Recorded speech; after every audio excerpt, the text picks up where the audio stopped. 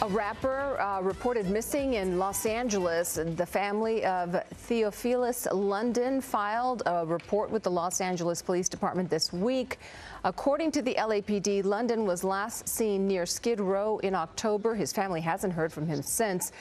The 5-year-old was born in Trinidad and Tobago and raised in New York. London was nominated for a Grammy in 2016 for Best Rap Performance for his feature on Kanye West's All Day.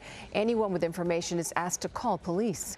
Hello, I'm Mark Brown. Get more great ABC7 content by clicking the subscribe button for our YouTube channel. And download the ABC7 Los Angeles streaming app on Fire TV, Android TV, Apple TV, and Roku to watch on your TV.